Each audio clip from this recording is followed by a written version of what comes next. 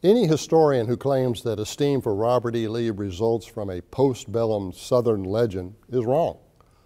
Only a month after the Appomattox surrender, Union General Ulysses Grant wrote, "All the people of the South, except a few politicians, will accept whatever Lee does as right and be guided by his example."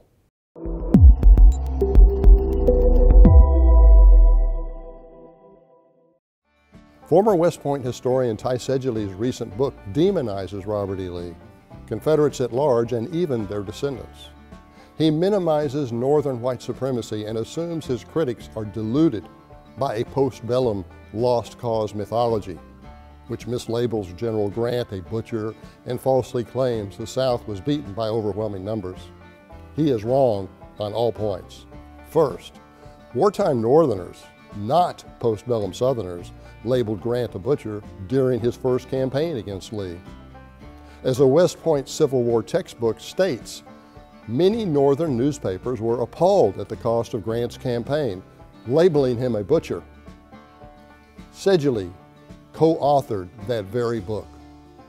Second, 3 months after Lee's surrender, General Grant explained to War Secretary Stanton, "The resources of the enemy and his numerical strength were far inferior to ours.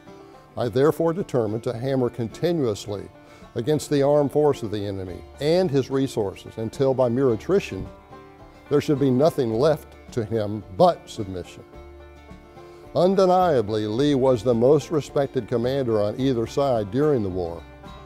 After 9 months of temporary duty in Georgia and Tennessee, Lee's Third Corps joyfully rejoined his Virginia Army a week before its first battle against Grant. When the soldiers caught sight of Lee during a welcoming review, one wrote, "A wave of sentiment swept over the field. Each man seemed to feel the bond which held us all to Lee.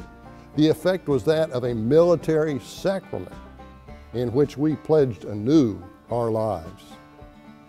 Lee earned such respect by sharing his soldiers' hardships and taking responsibility for the Army's failures. He commonly slept in a tent instead of a nearby residence, and his battle report to President Davis after defeat at Gettysburg praised his soldiers but offered his own resignation. Third, Seidule fails to understand the 1860 Republican Party platform banning slaves in the federal territories was really targeted at blacks per se.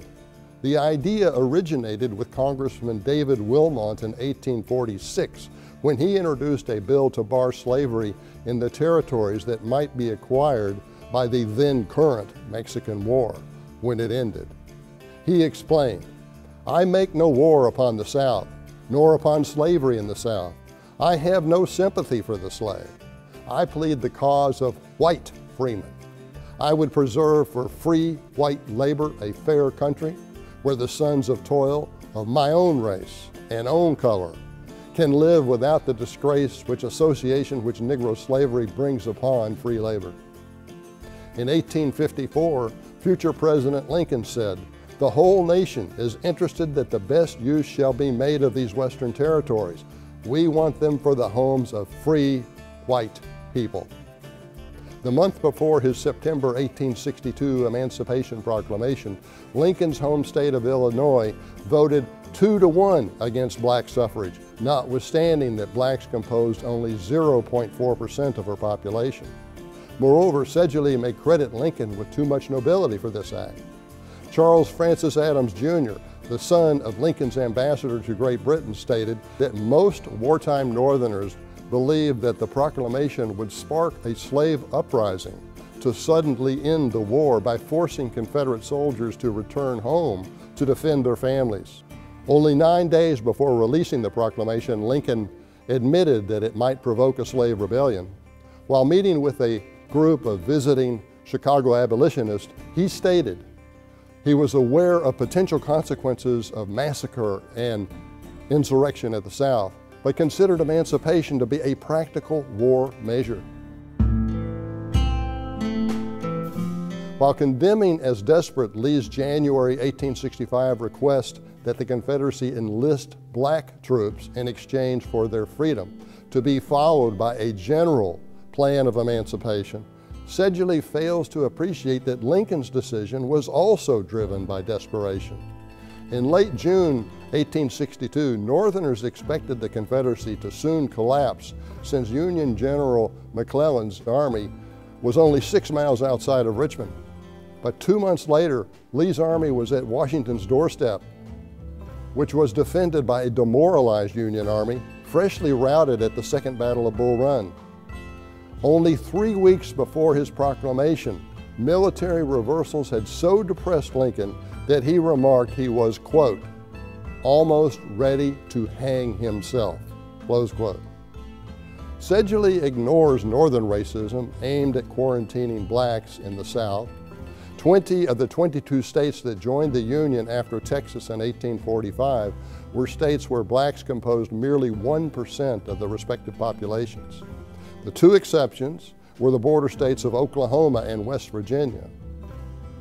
All of the first 11 that joined after the Civil War had arrived with 2 new Republican senators.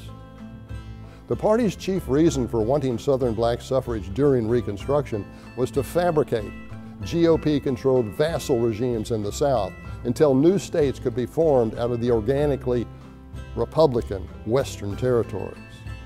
That's why the first Republican Reconstruction president, Ulysses Grant, won only a minority of America's white popular vote in 1868. Prior to the war, the states outside the Confederacy had only 2% of America's blacks, yet 94% of them could not vote. Dr. Seidule recently moved from West Point to New York's Hamilton College, which has a prominent statue of Elihu Root. As America's Secretary of War from 1899 to 1904, Root killed hundreds of thousands of brown-skinned Filipinos who were fighting for independence from the Washington government. Sound familiar? For the Abbeville Institute, this is Phil Leigh, and thanks for watching.